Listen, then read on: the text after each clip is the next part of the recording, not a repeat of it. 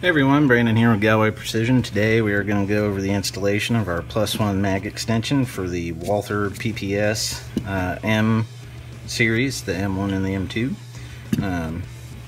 The mags are the same across the board, only difference is the M1's got the European style mag release in the magwell here, or not the magwell, trigger guard, and then the M2 has a standard American mag release right there on the side.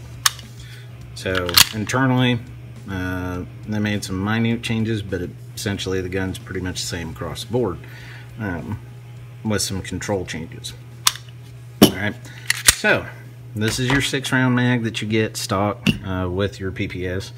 And the reason it's 6, I know you got 2, 4, 6, 7, showing 7 holes, but the follower on the 6-round is slightly different from the 7-round. So it bottoms out much sooner. You can almost cram a 7th round in there, but it's just not wanting to go. And that is because, as you can see in your your bottom counting hole here, we have reached the bottom. You can see it from the front, you can see it from the side. Followers all the way at the bottom.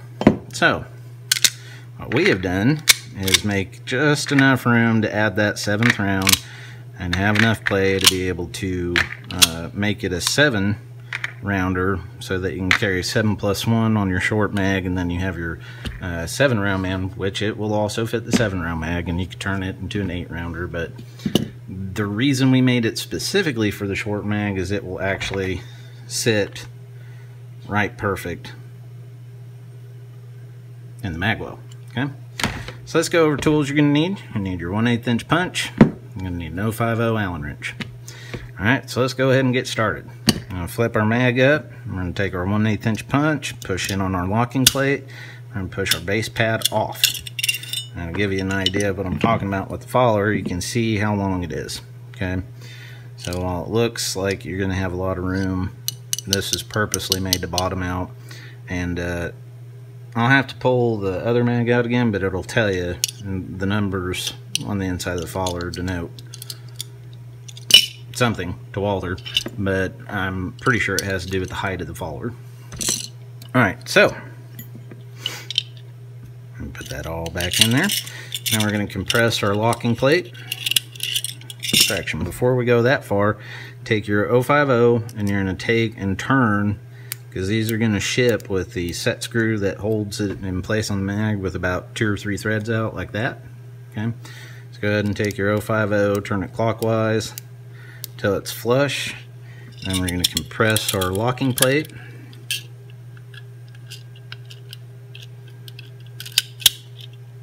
The locking plate on these are tricky. So when you get it on at first, you may have to go ahead and take your 1/8 and play with it a little bit, because it does have a tendency to want to tilt back like that when you first get going. Alright, so go ahead, and as it's going to pop up in the front, take your 1/8, push down, and then we're going to give it one good hard tap on the bench. It's going to put the locking plate in place. And take our 050 Allen wrench. We're going to go turn it counterclockwise now to where we've got about 2 threads showing. And as you can see on the bottom, you have this cut out here in the PPS, and that's exactly where that screw will sit. Okay, and as you can see, we made it for the short mag so that you've got this nice contour to it. Gives you a nice little pinky rest, so you still have your extended mag as your backup mag. Much easier to conceal with the short mag, but we're not adding enough to where it's going to make, hey, I've got a gun on. You know, that's not going to stick out a whole lot. So let's go ahead and 1, 2, 3, 4, 5, 6, 7. And just like you can normal, it wants to go away, but there's just not enough room. We're bottomed out on our follower, but we've added our extra round, and it will close and lock in place on a closed slide. Feeding is not an issue, and course, like we do with everything else, we'll do a proving video later on. The PPS is on my list of things because we've already got parts for it. It's kind of hard to do the 100 rounds plus parts plan videos we've been doing lately, but still, we'll return her to stock and give you an idea of what we're going to do with it. But for carry, nice little pistol, and kudos to Walther for being the first subcompact pistol maker out the gate with the PPS. Can now come equipped with the Shield Sights RMS, and that is a big deal on these carry guides. You guys follow us, you know we do a lot of those, and it's not a fad. If you are like me and have worn glasses your whole life, that dot makes a big difference compared to iron sights. It makes it much easier to find the target, and it's the wave of the future. For those of us that have bad eyes, it is a game changer. Also, be sure to go over to Walther Arms Instagram and Facebook pages. Give them a follow.